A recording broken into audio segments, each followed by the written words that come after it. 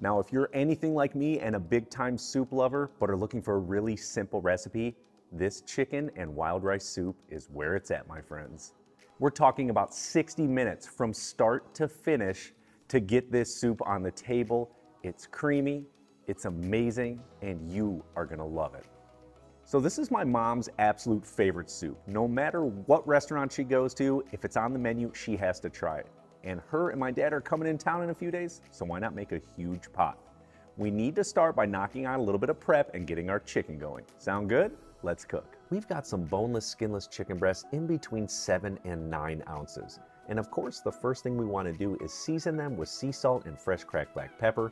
Remember, season high, be about a foot away so that every square centimeter of that chicken is seasoned and every bite is delicious. Now head over to your cooktop, and in a very large pot, we're going to add in some olive oil. Go ahead and crank that heat up to high. Once it begins to lightly start smoking, we know it's perfect time to start sauteing, just like I always say. Go ahead and add in your chicken breast to the pot. Put them about an inch or so apart from each other so they get that perfect golden brown. Immediately turn down the heat to medium, and then after 3 to 4 minutes, let's go ahead and give it a flip. Yep, perfectly golden brown. And just one more because, yeah, they look really, really good, juicy, golden brown. Perfect. Now crank the heat down to low, and what we're gonna do is cook it for 5 more minutes before flipping it and then cooking it for another 5 minutes. And let me stop and say, yes, this is just like the chicken cooking process in my nachos video. After you get it brown, you flip it over and you let it cook for 5 minutes, and then you flip it back over and cook for another 5 minutes on low heat. Or you can do my perfectly cooked chicken breast method, completely up to you. Just make sure it's cooked through and golden brown. Now what we're gonna do is get started on cutting up our mirepoix, our carrots, celery, and onions. Beginning with these large carrots, I'm going to go ahead and peel them, and then I'm simply going to medium dice them. If you want a large dice or roughly chopped, totally fine. We're gonna do the exact same thing with some rinsed stalks of celery, give it a nice medium dice. And then, of course, we've got a small yellow onion. I use smaller ones these days because my wife doesn't really like onion flavor. Go ahead and cut off the ends, cut it in half, and then of course peel it. And then I'm going to small dice this so that it incorporates into the soup a little bit more seamlessly and there's not big chunks of onion in there. Last but not least, garlic. Run it through that garlic press. Don't chop it. You're gonna be sick of it after 20 years, just like I am. We're gonna scrape off the end, make sure we got everything in there. And now head back over to that cooktop. Let's go ahead and take a look at our chicken. And what we wanna do is simply pull it out. Go ahead and set it onto a plate and then simply set it to the side. And in that same pot, we're gonna add in the carrots, celery, onion, and garlic. What we wanna do over low heat is simply sweat these vegetables. We're not looking for a full caramelization. We just want them to be a little bit tender before we finish the cooking process. So now, head back over to your cutting board. Let's go ahead and place the cooked chicken breast down on there. And then using a really sharp knife, what we want to do is roughly chop this, but we want them to be nice bite-sized pieces. Nothing worse than taking a huge chunk of chicken or another vegetable. So after slicing them, turn them, cut them again. It's okay if it's rough, no big deal. We just want them to be bite-sized pieces. Set them on a plate or in a bowl, go back over to your cooktop. And then we're gonna simply scrape them right over top of our tender cooked vegetables. And now it's rice time, my friends. I'm gonna be using about 1.25 cups of a wild rice blend. Don't forget, when water and liquid hits rice, it swells up, so you're only gonna need that much. But when it comes to this, you can use whatever you want. This one has a blend of dark wild, red, brown, and basmati. You could use just basmati, just brown, just red. I wouldn't recommend using all dark wild rice. It's just not gonna taste that good, maybe be a little bit more earthy than you're used to.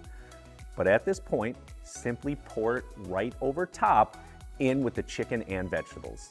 So go ahead, take that bowl right over to that big old pot on your cooktop. We're gonna simply sprinkle it in. Doesn't have to be any uniform thing, but you can see all that beautiful rice grain. Next, add in some chicken stock. I, of course, have some homemade. If you need that recipe, click that link, my friends. And now what we're gonna do is just simply take a spoon, give it a little mix, get some things incorporated. And at this point, we're gonna add on the lid. It's gonna take about 25 minutes to cook over low heat.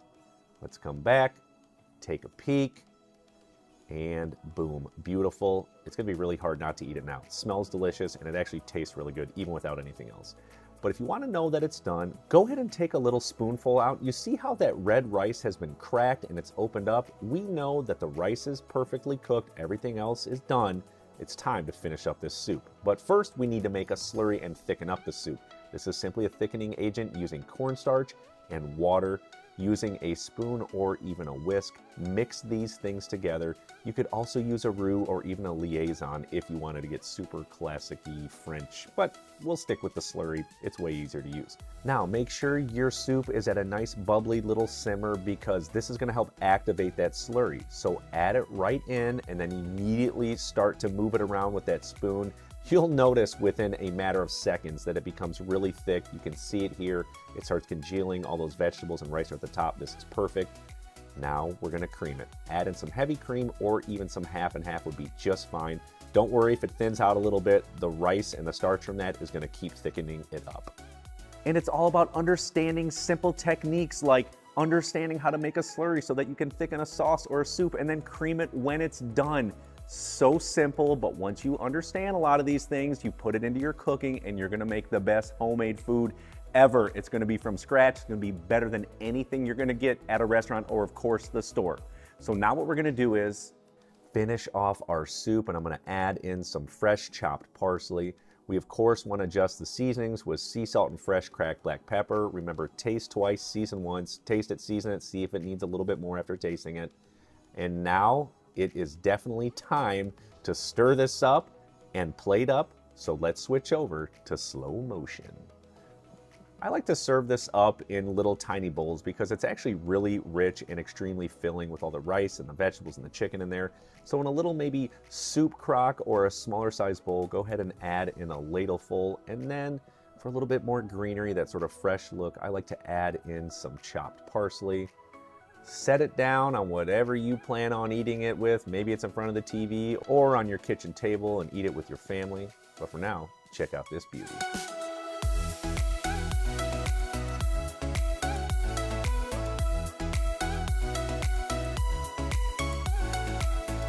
So delicious, so easy to make, and maybe your mom will like it just as much as mine.